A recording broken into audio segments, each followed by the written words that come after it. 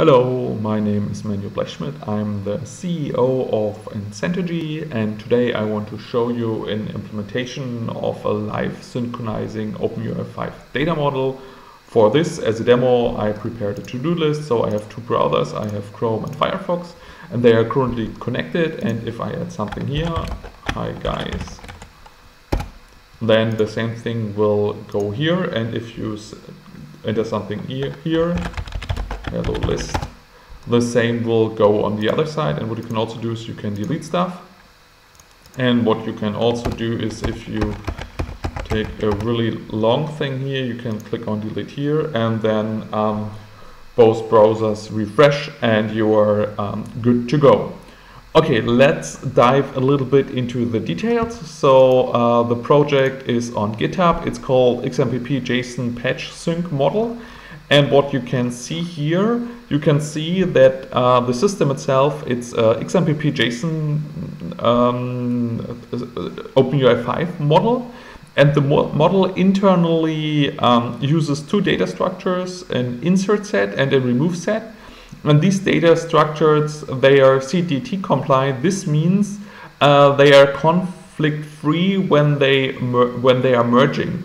And this means that this thing will work offline.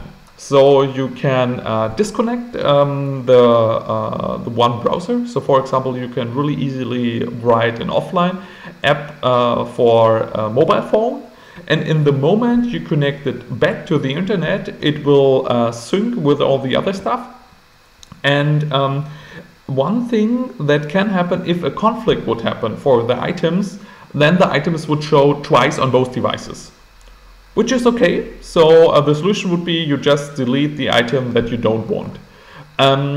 We can now look a little bit into the code. So let's go here, files here, and let's check the model. So this is the model. I tried to document it quite well.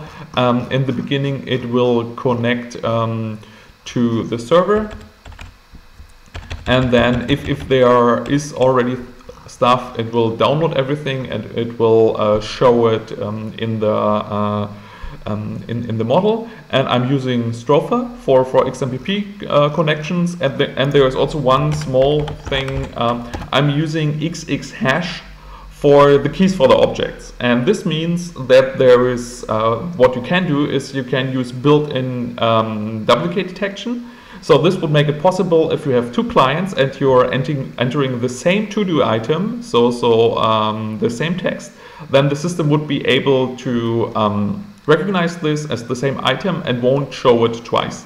Currently, I'm adding a date. So if you go here and here, and then it's saying hi. So I'm adding here a date and here a date as well. And this makes it possible to have duplicates of items. So if you would not write the date into the object, then it wouldn't be possible to have duplicate items. And you have to decide this on a business perspective. So maybe if you have addresses, it makes sense that you have only an address once. But if you have something like a to-do list, you might want to be able to add things multiple times. So one thing is also, if you once added a certain object and you deleted it, you are never ever, it's never ever again possible to add it again. So what's also possible, you can reload here and it will automatically catch up with the stuff. And what we can also do, so let's assume we will just close Firefox here.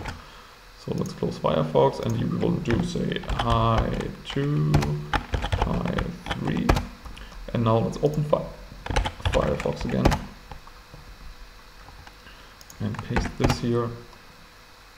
Then you will see that Firefox will reattach to the current process and will be able to reconnect. So thanks a lot for watching. If you need consultancy or support, go to www.incentergy.de. My name was Manuel Blechschmidt, and I hope you enjoy this free software. Bye bye.